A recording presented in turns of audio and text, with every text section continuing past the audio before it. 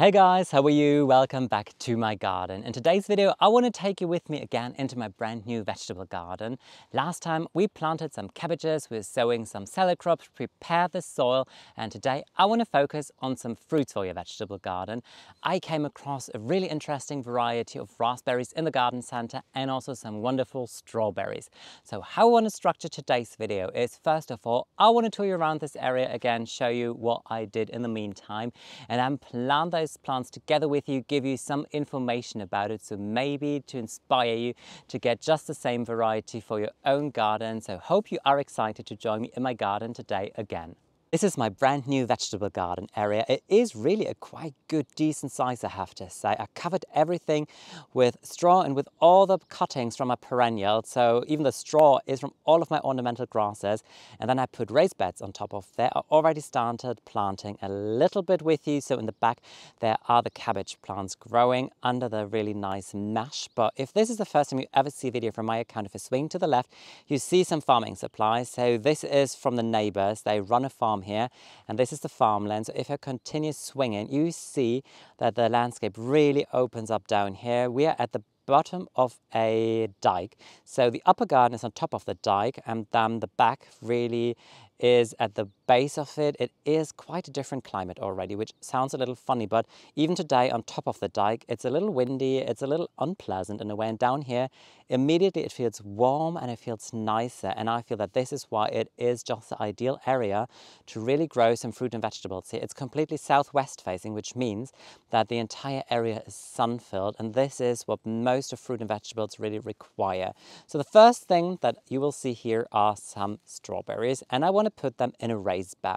So how these raised beds works, and I think that this is a really smart idea, is that they're very easy to set up, and then you can buy these made-to-measure plastic bags that go inside, and then you can just fill them with a lovely potting mix. This is especially for fruit growing in your garden, so I feel that the strawberries will be very happy in here. It's rich, it's very lofty, lovely, crumbly, so it looks fantastic. What you can tell as well is there's some footprints in here, so the cat definitely walked over here.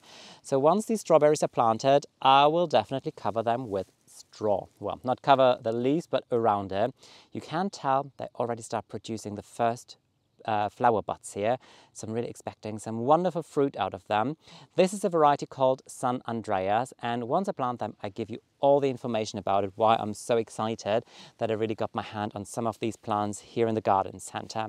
The other raised beds, nothing really happened. There's some herbs sitting that I want to plant in one video, but this happens bit by bit. Then towards the back here, there is a dead hedge, and what I still want to do is I want to set up a framework and plant some espalier fruit, which I'm going to train to espalier, and I think I want to put sweet cherries there. I really thought about it, what to do, but I kind of feel now really working more and more in this area, this is the one thing that I really would love to have here. So it's 2 sweet cherries growing as espalier, but I have an elder here, and underneath there is a lovely space which is also warm and sun-filled, very protected, and I want to put 2 raspberries here. So Malina, that is a Polish word for raspberry, and then Black Jewel, that is a variety name. I feel that the photo has been a little photoshopped, to be honest, but they are supposed to be very dark, almost like blackberries, a very interesting summer fruiting variety. In the upper kitchen garden, I have autumn fruiting raspberries, so nice to have some summer fruiting to extend the season. What I already did in the area here is I prepared the soil. So I just removed the native, very, very sandy soil, and then I came in again with the same potting mix that is in the raised bed for the strawberries, dug under some of my homegrown compost to really enrich the entire soil. And then when we planted, I'm also going to give them a good handful of organic bone chips, and I think the raspberries are the first thing that we're going to plant together today.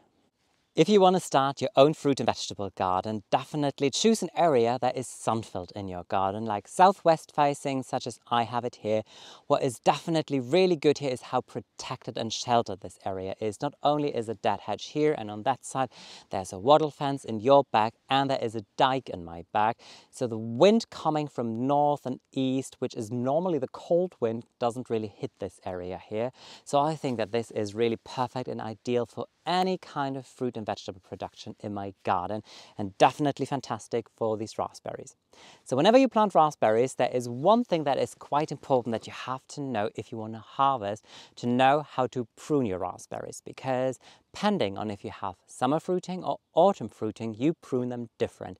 I shared a video roughly 1.5 years ago on how to prune autumn fruiting raspberries that I grow in the upper garden. There it is very simple, because with autumn fruiting raspberries, what you do is after you harvested the last raspberry, you cut them all back to the ground, then they come back in spring and they produce a fruit on the fresh growth. While summer fruiting raspberries, such as this variety here, they will produce fruit on the growth from last year, so on the 2-year-old branches, which means that all these tiny buds that are appearing here that I see here will grow, will look fantastic, but they're not going to produce a single fruit this year. So probably I will only harvest next year, which is a little sad, but I mean, if you garden, you're always planning ahead and it's not really bad. What you cut back though is all those branches that have fruited. So when you harvested your raspberries, then you cut those back, but don't touch the fresh ones that haven't fruited, because those are the ones that will produce fruit for next year. This variety here produces the fruit for summer fruiting variety pretty late apparently. So main production is in about July and late August time, which is definitely a later variety. So if I tip it out of its container, it has a really nice root system. It's not pot bound. There are always these big fleshy roots, so you want to make sure that if possible, you kind of loosen them out of this tangle a little bit so that they can grow outwards. Because raspberries, they produce shallow roots, which means they do not send a leader down into the ground. They will just root outwards, which this variety definitely will do. So I have a couple of nice big fleshy roots here. I've untangled them and they look fantastic. I already see 1, 2, 3, 4 buds appearing here.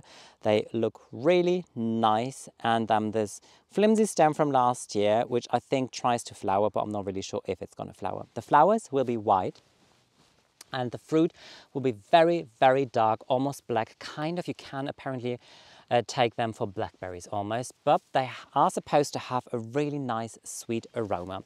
They flower very long, which is also good for wildlife because they are open flowers and they can grow to quite a substantial height, in between 1.50 m up to 2 meters if the conditions are right. So I'm going to give you updates to see how it goes. Since I have prepared the soil here, I don't really need to do a lot. I don't even need a shovel because everything is light and lofty and wonderful. I just come in with some nice organic bone chips now, dig them under, because by microbes they will break down to nitrogen and feed your plants, and this is always a good starting point for your plants. So just get it in here and then push it in, plant at that level exactly to how it came in the container, because this is how it was thriving and how the plant is happy. And now I'm just going to push back a little bit of the straw around it to make sure that the weeds cannot grow in, and then I will also water it thoroughly to make sure that it has a nice good soak so it can really thrive in here. So now I'm just going to plant the second one, and then we focus on some really lovely strawberries. Strawberries were definitely the favorite fruit of my childhood, and I think they pretty much still are, just because of the fantastic aroma and all the ways where you can use them. You can make jam out of them, you can put them on a cake, or if you just go into the garden on a hot summer's day and pick them fresh, still warm, nothing beats the taste of fresh strawberries off the plant. I remember my parents, they had a quite big patch of strawberries in their own garden, and I loved them as a kid. But the problem is that back then you had varieties that produced fruit for a month, at most 6 weeks, and then that was it. Then you just had a big patch of strawberries just growing outwards and everywhere. And at one point you started just weeding them basically. But these varieties like San Andreas, they're endless summer, which means that they keep on producing fruit throughout the entire summer season. So May, June, here definitely June, because it always takes a while for the temperatures to really rise, and then all the way through the summer into autumn, according to some sources, even up until the first frost. I'm going to give you an update on how good they are. The thing on why I feel strawberries are going to taste very well here, and I'm not sure if you're familiar with that, in Europe, if you have strawberries in your garden or if you buy strawberries, they are better the further north you are. So Scandinavia, for example, Sweden is quite popular for having fantastic strawberries, and this has to do with the light situation in Scandinavia. In the summer month, and especially in June when they are ripe and the dates are endless, which means that these fruit, they receive a lot of sunlight, so the sugar level is rising in the fruit, and that makes them extremely sweet. And since I'm pretty far north here, I think that I will definitely be quite successful with my strawberries too. So as I always tell you, when you buy something in the garden center, tip the plant over and check it out. It looks really good. It has a wonderful root system. Nothing is pot bound in here. Pot bound always means that the roots are growing round and round. And if you hold it like this in your hand, the soil does not crumble apart, so the roots are holding all the soil together, which is fantastic. And I haven't watered them, so even them being a little bit on the drier side now, they're still really lovely, fantastic root system, don't have to do a thing. All I need to do now, and this is wonderful if you plant in a raised bed and especially with fresh soil, it's lofty, it's nice, it's wonderful. So I don't need to have a shovel, I don't even need to wear gloves because it is so lovely and clean. So I just make a nice good size hole, come in with some organic bone chips, mix them under, put the plant in, dead level as always. You don't want to bury it, firm it in. And I said I don't want to bury it, so I really need to make sure when I firm it in that it stays level, and this is pretty much what I'm going to do. I plant them here in a chevron, so there's like 3 and 2, so 1, 2, 3, and then in between the gap of these two there is a third one, so it's like 3, 2, 3, 2, and then I still have almost the second half of the raised bed. Well, I try to get my hand on another variety of endless summer strawberries. I also found a source online, so if I don't get anything here in the garden centers, I'm definitely going to order some of those online. So what I will do now is plant my way through here and put them all into the ground. Then I will water them in thoroughly because this is very fresh soil and it is pretty dry, as you can tell. And then I'm going to cover all of the strawberries with straw, or like not the strawberries, but around it. And the reason for it is, well, number one, in a raised bed like this, it's quite nice because when the cat comes and pays a visit, when there's straw on top of it, it's not so advertising that the cat is going to leave a little present in here. And the second reason is when the strawberries produce their fruit, these fruit are lying very nice and clean on the straw.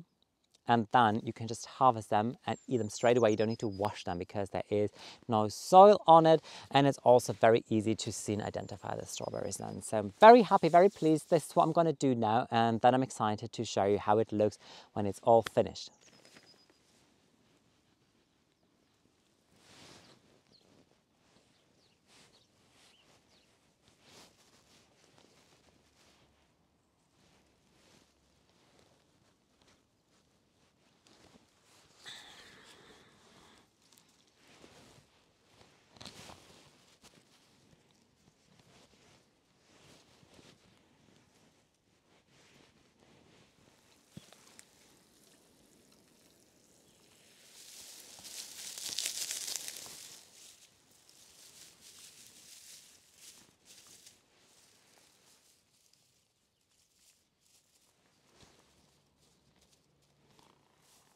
It looks kind of funny with a straw cover on the raised bed, now with the raised bed sitting on a big straw cover, so it's kind of just like the illusion of like, yeah, there is raised bed, everything is the same color.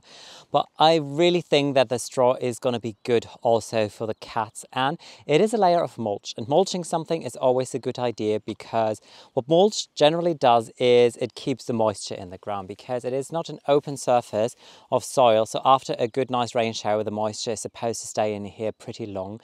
Those strawberries, don't they look fantastic? So vigorous. Some of them, they really have a lot of shoots coming from the base of the plant. Can't wait. Here I definitely know that I'm going to harvest some really lovely fruit already this year.